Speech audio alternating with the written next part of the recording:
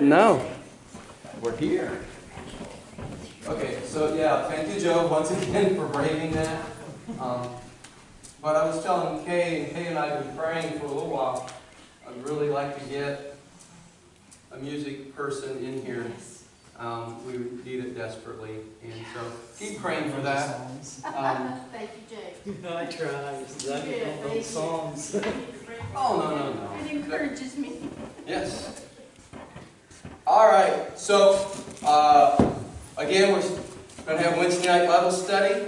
Please come if you feel comfortable to come. And then we'll do that for a couple weeks, and then we'll start Sunday school, and we'll be all right back at it. Does that sound good? And so we're just going to ease into this. Again, the windows are open today for ventilation. I was just telling them earlier. That's okay right now. There's going to be a day I'm going to close it and put on air conditioning. I'm not going to do this all summer. Earlier, we wiped down with those, what are the Clorox things? We wiped down all of the songbooks. And we'll probably maybe do that again next Sunday. And then we did spray all the pews with Lysol. And so what we're trying to do is just make people feel comfortable and safe if they come here. And that's our goal. And the governor, again, said that he thought churches could teach everyone how to be responsible through this. I took that challenge, and we're going to do this. And so we're trying to do the best that we can. So Wednesday night, we'll have a Bible study. We'll continue in Ezra. We are now finishing up our study on You Failed, Now What? This is the last sermon on this. And then we're going to get into 5 characteristics of a successful church. 5 characteristics of a successful church. And if you wanted to, you can actually apply these characteristics in the 5 characteristics of a successful Christian, but a successful church. And so that's where we're going to get into that. I'm not sure if I'm going to get them all in 1 sermon, or 2 sermons, or 5 sermons. I haven't broken it down yet. I was telling Kay, and I'm going to start working on it probably this afternoon. I've got the 5 points. That's all I got, so we'll see how it blows up, okay? But, and that's what we'll do the next one. We are on 5 people, and I had a sermon a few weeks ago about the heart and the different soils and how the soils represent the different hearts. And I said that the next people we're going to study about who failed, the main issue was their heart was wrong. They had a bad heart. Now when the Bible talks about your heart, it's not talking about that thing that pumps blood. Okay? And we tell people, you know, I tell Kay, I love her with all my heart. That doesn't mean I give her my heart. I can't live that way. All right? So what does that mean? When we use it in that sense, we say, of all that's me. The very essence of me is my heart. Or if you want to, the very center, the very core of who you are is your heart. So when the Bible says that some people's heart are wrong, it's talking about the very center of who they are, the very core. Not the outside of it. Because a lot of us can put up a good faith, can we? And I think we've ran into people that are fake. You can do it at work, you can do it at church. There's fake people everywhere. They put up a good used car salesman. I'm sorry, my dad. I can say this. My dad used to be a used car salesman. Okay, really, a lot of them are really. Yeah. Oh, they don't. No, they don't care. They just want to sell a car. And so a lot of times they've got this crust of fake. In the very core of them, I want to sell a car. And they'll tell you and say whatever they want. So when the Bible talks about your heart, it's talking about who you are in the very essence. These people we're going to talk about, we talked about Saul, and Saul changed, his heart changed. It's a scary thing, and when we should really study it even more and really get involved in that. That's what can happen to us.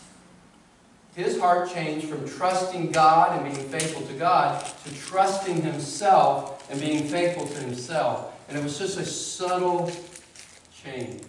Just because he had a little bit of success here and there, he began to shift.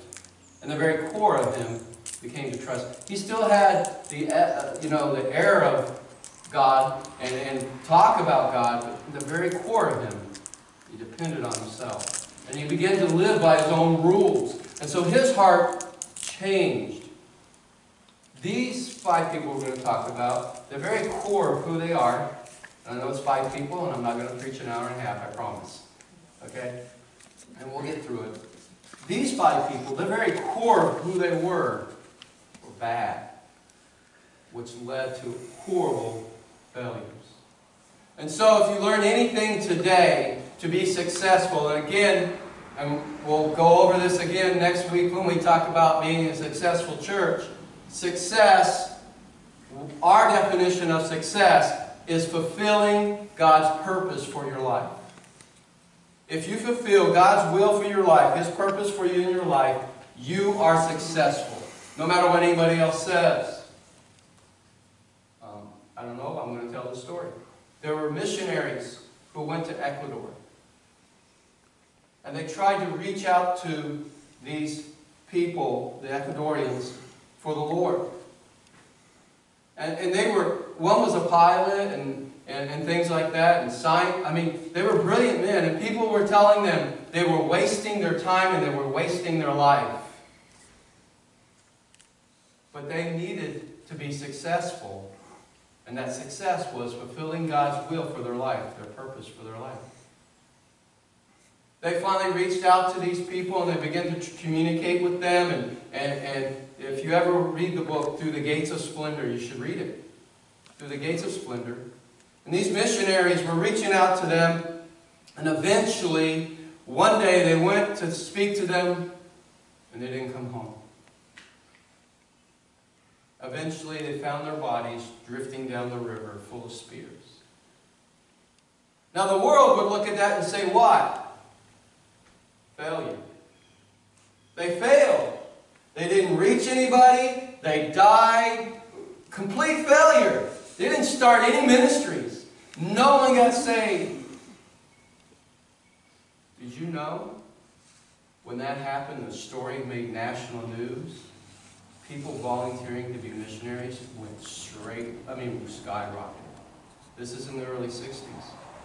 And that's why we had the big boom of missionaries in the 70s. There's a success by somebody fulfilling their purpose that God wanted for them. Not only that, their wives stayed. And they began to continue to reach out to the people that killed their husbands. I think their life showed an example, and isn't that a success? And they created churches, and people got saved.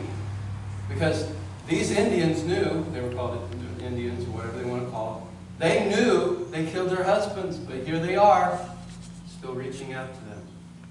One woman, one wife, actually got to minister and evangelize, and one of the Indians that actually killed her husband got saved. Great success. But the world would look at it differently. So when we talk about being successful, we're talking about fulfilling our purpose in God. What God has for us. By the way, everyone in this room, God has a purpose and a plan for. And it's up to us to fulfill that. Everyone. Well, I'm not very smart. I can't talk very well. Or I don't have any talents. Baloney. Remember this. God has given you all the abilities and all the talents that you need. He's brought all the people into your life that you need to be successful in His will. He doesn't say, hey, I want you to do this, and then say, now I want to see how you're going to get it done. He doesn't do that. Basketball coach. It's easy. We'll bring this up a lot, okay? You don't just tell the team, I want you to play a certain defense, and then never train them and never set it up and never give them just say, go do it. What do you mean, coach? God's the same way. And you've been educated your entire life for this moment. Did you know that? For today, this service. Everything that's happened to you in your life is for right now. Use it. But Mike, there's been some horrible things in my life. You don't think there's people out there that have been through horrible things? Are doing through horrible things that could use you right now? You have a certain insight that I don't have. Everything in your life's brought you to this moment. To be successful, you have to fulfill God's will and purpose in your life. When we get to heaven, because remember, what do we live? 80 years? I'm going to be about 180, okay? And then we have eternity, right? Everything that we do here on earth for God will be success. That's all that matters. God's not going to say to you, I'm glad you made a lot of money. Woo! Look at this guy. When we get to heaven, Bill Gates and I will be judged the same. You ever notice that? He's got gazillions and a lot of power. Don't matter to God. God will ask the same question. Did you fulfill my purpose for your life? All of us should want to be successful in the purpose that God has for us and the plan. And if you're not sure what it is, someday I'll have a class on this, but get into prayer with God and ask God, what is it that you want me to do? What is it that... But listen, the easiest way to fulfill God's purpose in your life, ask yourself, what am I good at? Nothing. I ain't good enough. No. Everybody's good at something. What is it that I'm good at? Carving. Then use that for God. And listen to me. As you begin to use the talents God has given you, doors open up. Things happen. God says, finally, you're using the talent I gave you. Now listen, I want you to use it over here. Now, sometimes our plan and our thought are not the same, but we're using the talents God has given us. Great, that's awesome. Over here, though. And use those talents. God didn't save us just to sit there and do nothing. And so we're going to talk about 5 guys. I know it's a long introduction. I won't take super long. We're going to be in Proverbs. I should have said that in the first place. Proverbs chapter 4. And I'm going to start on verse 23. Proverbs chapter 4 and verse 23. Keep thy heart with all diligence, for out of it are the issues of life. So that's why I brought this verse in. Again, protect your heart. When we talk about your heart, your very core, the very essence of who you are, protect it. Do what you have to do to keep it pure, to keep it right, to keep it on God. It says, keep thy heart with all diligence, for out of it are the issues of life. Put away from thee a forward mouth and perverse lips. Put far from thee. The Bible talks about, from the abundance of the heart, the mouth speaks. Whatever you put in there, whatever it is, it comes out.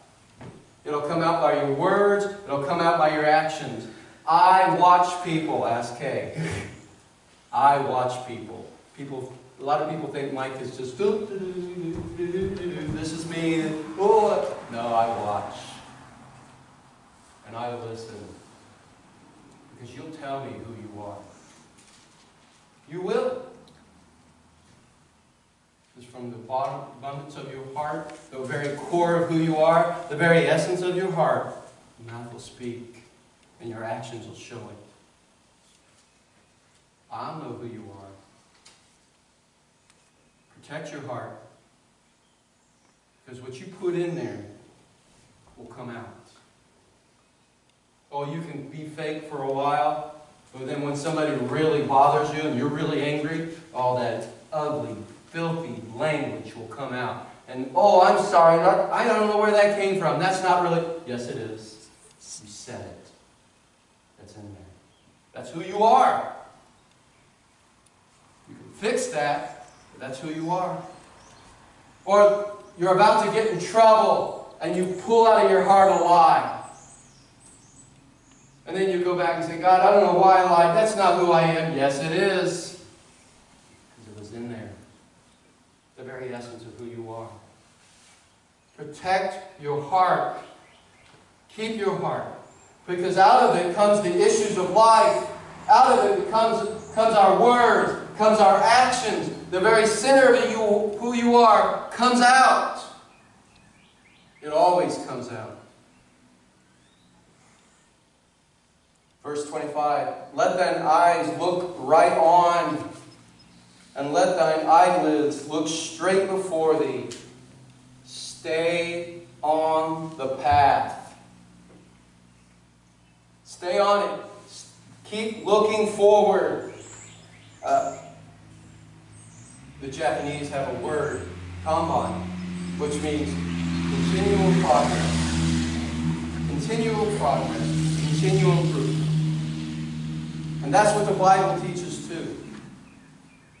It's not how fast you get where you're going. Are you continually going forward? The church is it continually moving forward. In your life, even your home, is it continually progressing? I've done addiction programs for 16, 17 years now. And what I've learned is addicts say, I want to give up, and they want to be done right over here. Just give me a couple days and I'll be done. No! It took you 15 years to be where you are. You think you're going to get over it overnight? No. Very, very, very, somebody, well, I know somebody who just, that's unique. But make progress in your life. Keep going forward. That's what it's saying here. Protect your heart, because out of it comes you. Keep forward. Keep looking at your goal. Keep looking at your task, what it is you need to accomplish, and keep progressing. Maybe I get a big step here. Maybe I get a few babies, but I'm still what? Progressing. Keep your eyes on your goal. You want to be successful in life? Have a goal and go for it. Keep moving forward. I remember the first time I wrote a book. It's hard. It's difficult. And I remember somebody telling me, dude, if you wrote 2 words today, was that more than you had yesterday? Well, yeah. Then after a while, what? Adds up. It's life. Keep moving forward, the Bible says. Keep your eyes set on the goal.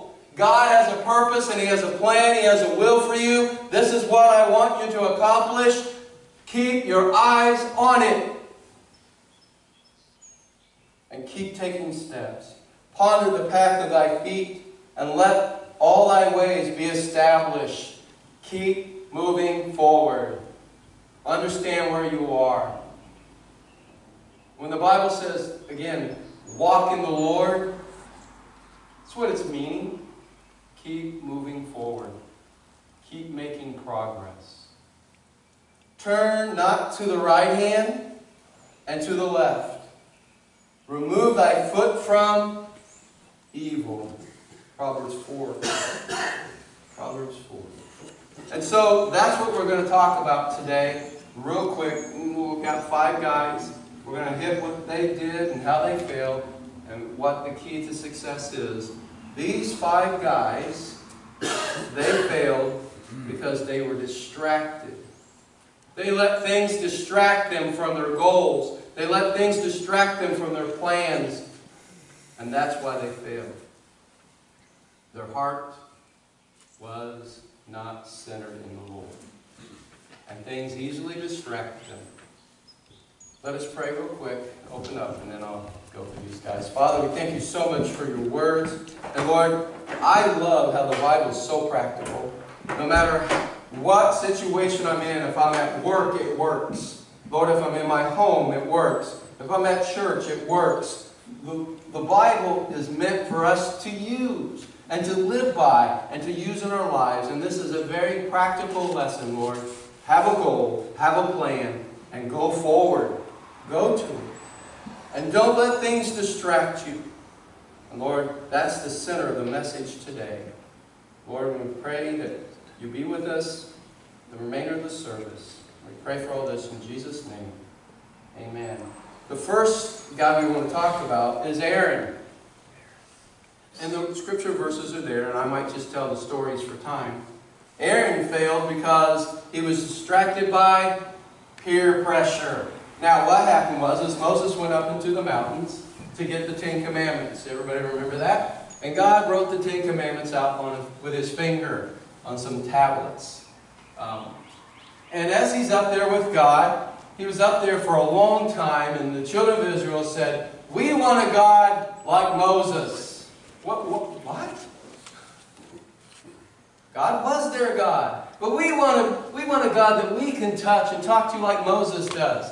Could they have? Yes. They could have. But anyhow, we want like that. And so Aaron began to feel peer pressure. And he said, well, gather up all your gold and your silver. And they gathered it up, and they're all their gold. And they made this golden calf. And they said, Aaron said, this is the God that brought you out of Egypt. This golden calf. And they began to worship it and make music. And God says, you need to get down to your people. They're making me angry. I'm paraphrasing. Then, when Moses comes to Aaron and says, why did you do this? He said, because the people. He also lied. I just took the golden stuff and threw it in the fire, and boom, this calf came out. Nobody created it. It just came out. Isn't that a miracle, Moses? Wow. No. But the people. I remember when I was coaching Little League, my first time. I've never coached baseball before. Played a lot of it. I even played 1 year semi-pro baseball. I wanted to be pro. Didn't make it. And so I'm coaching it for the first time, and I'm all anxious, and I had these 3 guys, good guys, don't get me wrong, they meant well. But they kept second-guessing me, and they kept giving suggestions, and after a while, they were just like almost insisting that I listen to them. I remember one time they said, oh, we need to infield in because of, you know, how slick it is, and da-da-da-da, and they said, hey, everybody come in, and I let it happen. You know how many games we won that year? 0. None. But I gave in because I thought, I've never done this before. These guys know what they're talking about. And because I let them talk me into so many things that is not me. Not how I coach, not how I do things. You know what I decided the next year? Dude, I can coach on my own and lose every game. So next year, I said, I'm going to do what I feel is right. I'm not going to give in to what they have to say. We made it all the way up to the championship game. We lost, but we made it to the championship game. What was the difference? I didn't give in to their peer pressure. That distraction will always lead to failure. The Bible tells us another story of a man who was a prophet, and God said, go to and prophesy and come right back. Don't go, don't stop anyplace else, don't go to the left, don't go to the right, go straight there and prophesy, come right back. Now what was that God told them? It's pretty simple, right? Go there, prophesy, come back. Don't go anywhere else. Just go straight there and back. He went straight there because God told me to. He prophesied, and a great miracle happened when he prophesied. The altar that they were worshiping with, it broke in half. Oh, awesome. And then so somebody said, hey, I want to talk to you. No. God told me to come straight back. So he comes and he's starting to go straight back. This old prophet heard what had happened, sent his son out, and said, God told me for you to come eat with me. And he listened to that old prophet. Because, there was an old prophet, and because of that pressure from him being an old prophet, he went off to the side. Now, what did God tell him to do? Straight there, straight back. He went off to the side, he went off and he had dinner, and then the old prophet had a prophecy. You know what? God just told me, because you didn't obey him, on the way home you're going to die. You're not going to make it home. Sure enough, he left, he went, and he died. Peer pressure. Do what it is that God has in front of you. It's all right to get advice. It's all right to listen. But if you know this is God's will, and you know it's right, you obey it. No matter what anybody else says.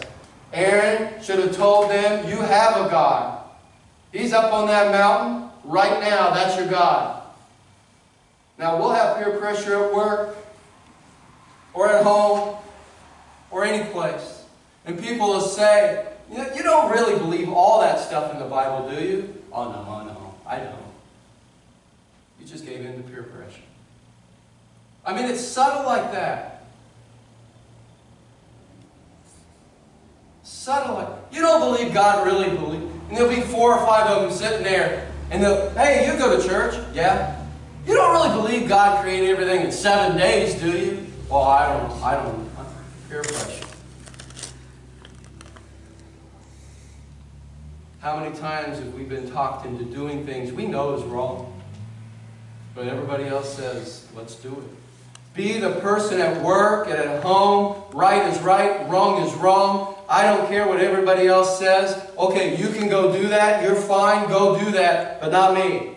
I have a goal. I have a plan. I have a task. You're not going to distract me from fulfilling God's will and purpose in my life. You're not going to make me waste 5 or 6 years or whatever to get out of the mess because you just distracted me. I'm going to stay on it. I'm going to look forward. And I'm going to keep progressing. You're not going to distract me with that. Peer pressure. I always told, and it happened one time, I had a guy who was just getting over some drugs, and he's getting a lot better, and I looked at him and I said, now what's going to happen is, your friends, your old drug buddies, are going to try to look you up, and they're going to say, hey, I got some free stuff. Let's use it.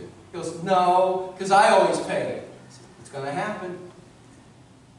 And sure enough, just that week, because he called me up, somebody's ringing on his front gate and say, hey dude, man, I got some good stuff. I got this. Come on down. We'll use it. And he's saying, Mike just told me this.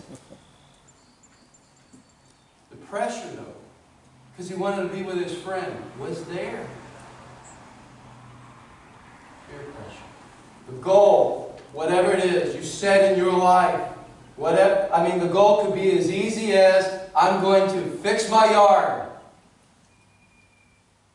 Don't let things distract you. Don't let peer pressure move you.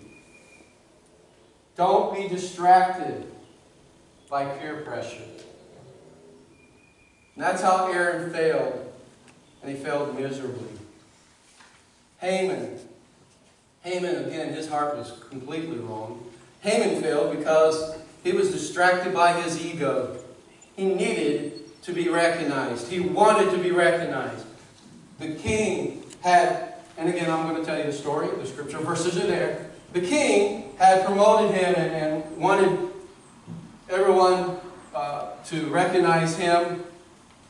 And then one day, he's out and he's about walking, and this Jew would not bow down to him, Mordecai.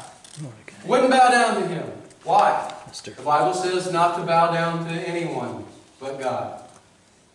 And so he wouldn't bow down to him. And Mordecai got angry. That hurt what? His ego. And so he tricked the king into making a law that all the Jews could be killed on a certain day. You can take your sword and kill them on a certain day. Now, Mordecai did not know that the new queen was a Jew. Esther. One of the greatest stories in the Bible. You know, one of the funny things about the story of Esther is the name God or God is not even mentioned. But we see how God moves. And I think that's why it's there. To see how God just, His hand moves invisibly in our lives. And here she is. She's the queen now. And she's a Jew. And the long story short, Mordecai wouldn't bow down to him. So Haman began to build this tall place, what do they call it, where you hang people? Gallows, thank you. So you could see it from any place in the city. He wanted everyone to see what happens if you don't bow down to me, when you hurt my ego. And Haman was now an official of the government, and he could have done all kinds of things, couldn't he? He could have done some great things. He could have, there were so many things he could have spent his time doing, but he got distracted because somebody hurt his ego, and he spent all his time doing what? Trying to get back at the person who hurt his ego. Long story short, at the end, it's so funny, and it says in Proverbs, somebody who pushes a rock to crush you, it rolls back on them. If somebody digs a pit to trap you, guess what? They fall into it. Remember that. If somebody's trying to get at you, just stay faithful to God. The very device that they have set up for you will spring on them, if you let God work. And so what happened was Esther tells the king, hey, by the way, you signed a law saying to kill all Jews. Did you know I'm a Jew? Well, did he want his queen dead? And so he made a new law that you can't, and the Jews can. In other words, he made it difficult for you to kill a Jew. And then he said, well, who did this? Haman did. He said, Haman, take him and hang him from the same gallows that he had built for Mordecai. So the whole city could see what? Instead of what happens if you hurt my ego, what happens if you touch God's people. Now, it's a great story. But he got distracted because of his ego. He had to be recognized, and he did everything, and anybody who didn't recognize him, he made sure they got put down, they were crushed, and instead of going forward what he could do in life, he let that distract him. Dude, he should have just shrugged his shoulder and said, who cares? I don't care. I'm going to do this. I'm going to do that. I'm going to be successful. But instead, he wasted all his time because somebody hurt his ego. Have you ever done that? Somebody hurt your ego, hurt your pride, and then you spend the next 2 or 3 months wasting time on that. Who cares? I'm going forward. I'm moving on. I have a goal, I have a task, I have a plan. I don't care about that. I don't care. You can hurt my ego all you want. I know what I'm doing. That's what success is. I don't care what you say about me. I don't care how you put me down. I don't care. I got a job to do. And I'm going to do it. You want to be successful at work, at home, in our church. You want to be successful in your life. God has a plan for you. And there will be people who will crush your ego. They will. They say, you can't do this. Or they'll even not care. I remember, this is going to sound bad, but I worked in a church, and no matter what I did, and I had to work on this, no matter what I did, this other guy got all the credit. I'm serious. It was the pastor, the associate pastor, and assistant pastor. I was assistant pastor. Whatever I did, and I trust me, and I'm not bragging, but I did a lot. Then people would get up and brag about the associate pastor. I'm like, what? He wasn't even involved. What? And it would bother me. But I had to push that aside. I really did, and I worked on that. And say, no, what's important is the job got done, right? Not who got the pat on the back, not who got the praise, not my ego. God knows what I did, and God will reward me, and God will bless me. Who cares about my ego? And I really had to, because it would come up, and I say, no, put it down. Put it down. Who cares who got the credit? The job got done. Was that not the goal? Was that not the plan? And so, don't be distracted by when people hurt your ego. Your feelings, they will. You get involved with people, no matter, you get a group of 10 people, somebody's feelings will get hurt. Somebody's ego will be hurt. Don't let it distract you from your goal and your plan. Then there's Korah. Now I'll tell the story about Korah too. Korah got distracted by arrogance or the need for authority. Korah was nobody. Let's be honest. He was nobody. And here was Moses, somebody. And Korah wanted to be what? A somebody. And so, what some people do when you are in authority or you do have a power, there will always be one or two of these people. They want to be a somebody, so what do they got to do? Tear you down. Attack you. No, they're not going to work hard and make steps and get to that point. No, they're going to tear you down.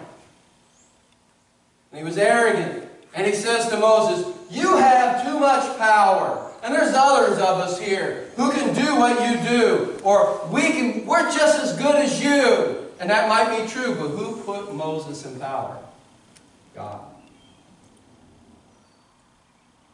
And he says, I want some power. I want some. And he got distracted. Could he have done the steps to get there? Could he have not put himself in positions and work and get educated? Couldn't he have come to Moses and said to Moses, Moses, how can I get to where you are? He could have done that, right? But instead, he got distracted by his own arrogance. I'm just as good as Moses, if not better. And he wanted to put him down. Isn't that what the devil did? Arrogance.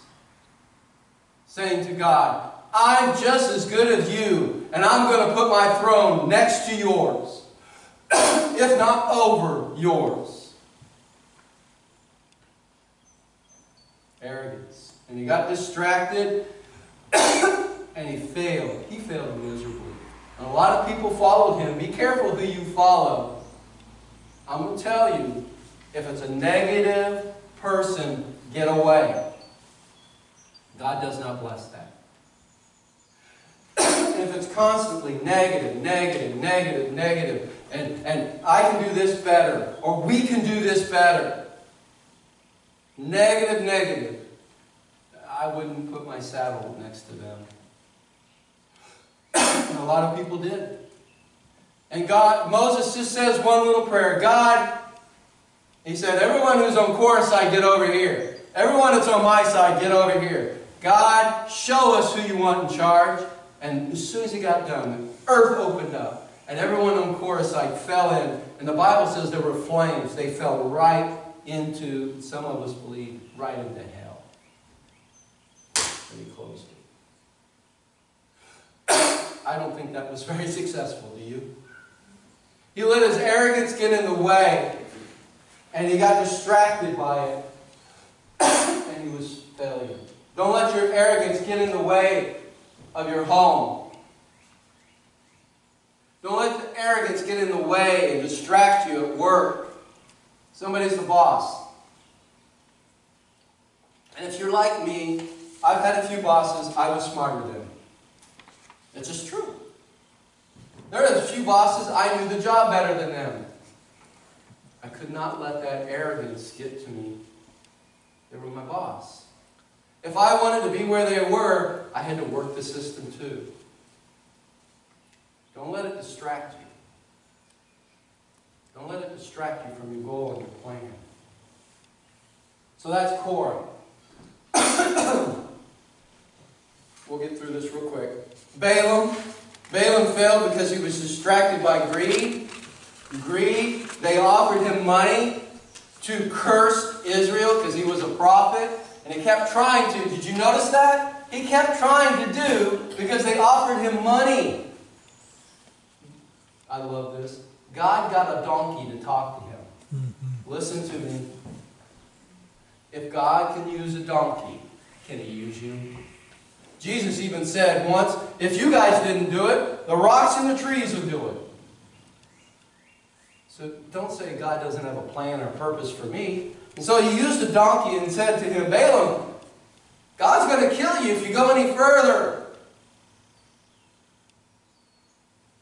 We read later on in Balaam's life, because he tried to trade Israel away from money. He got distracted by greed. He was a prophet of God. He was. Somebody offered him some money. You notice how money changes people? You ever notice that? That's probably why I can't win the lottery. God probably thinks it'll change me. I would like to see if it would or not.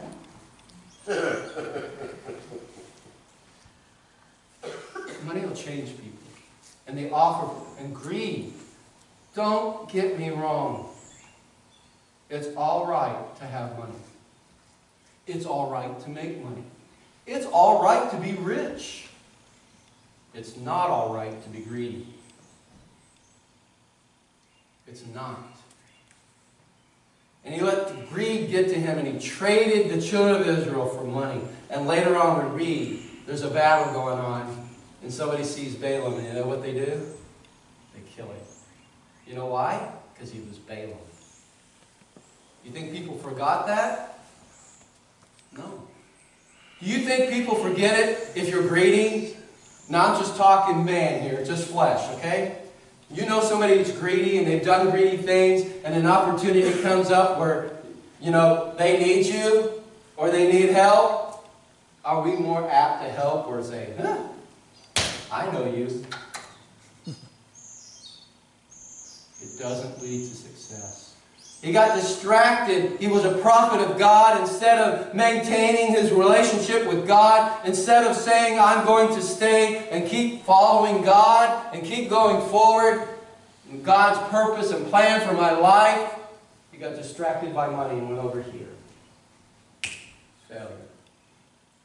Failure. Don't be distracted by money. I have found in my life, if you don't follow after money, it'll come to you. It does. God takes care of His people. He will. And so if you're not following to be rich, some people end up being rich. But I have found that I've always eaten. I've always had food. I have always had a place to sleep. I've always been taken care of by God. Now, I may not always like what I had to eat. I remember one month I ate a lot of raviolis. But I always had it. I've been poor. I've been a little, well, I've never been rich. But I've had a little money. I've been it all. And I've never followed after it. And some people look at it and say, yeah, Mike, we can tell.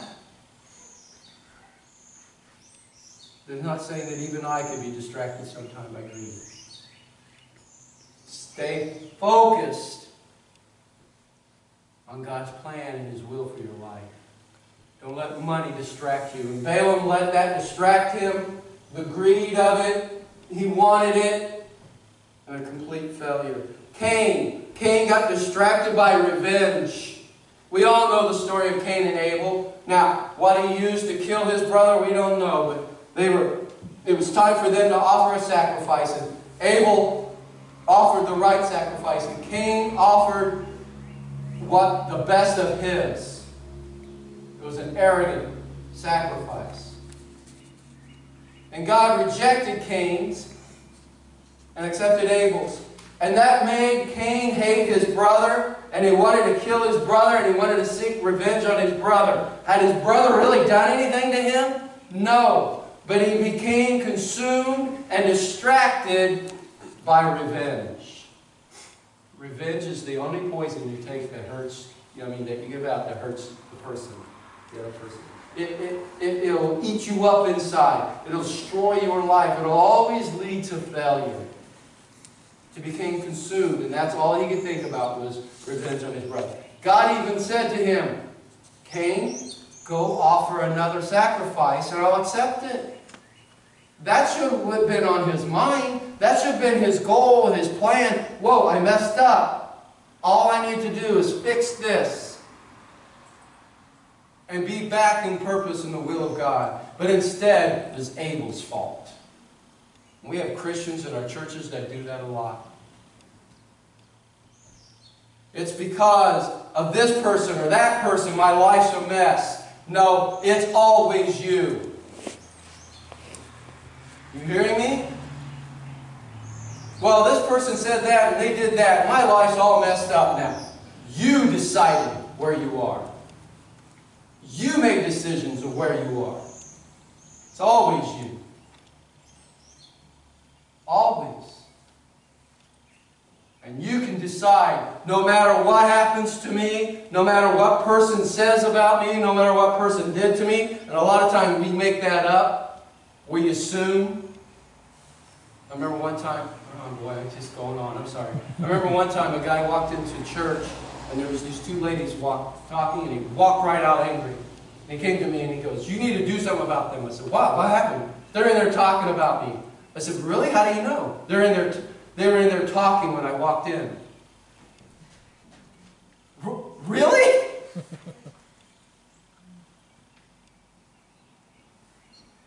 That's not the issue. The issue is, am I staying faithful to God? That's my plan, that's my purpose, that's my goal. I don't care what you said. I don't care what you did. And sometimes you didn't do anything. I just felt like you did. Abel hadn't done anything. Abel was innocent. But Cain felt like he did. And he became consumed and distracted by revenge. Let it go. But you don't know what they did to me. Let it go. Remember, vengeance belongs to who? God. I will repay, God says. You let it go and let God be God and you be you and you stay faithful. Don't be distracted by revenge. It will lead to failure. Then that was the last one. So let's leave the key and then I'll read a scripture verse and we'll be done. The 8th key to success is to stay focused on your task, your goal, or your plan. The key to success is to stay focused. When a company loses the focus on their goal, that company fails. When a home loses focus on their goal, their task, it will fail. When a church loses focus on their goal, and our goal is to fulfill our purpose in God, it will fail. A Christian who loses focus on their God and God's purpose and plan and will for their lives, they will fail.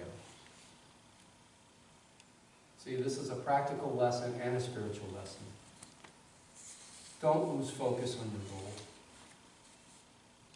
There may be setbacks. That happens. You may take 2 steps backwards before you can take another step forward. But guess what?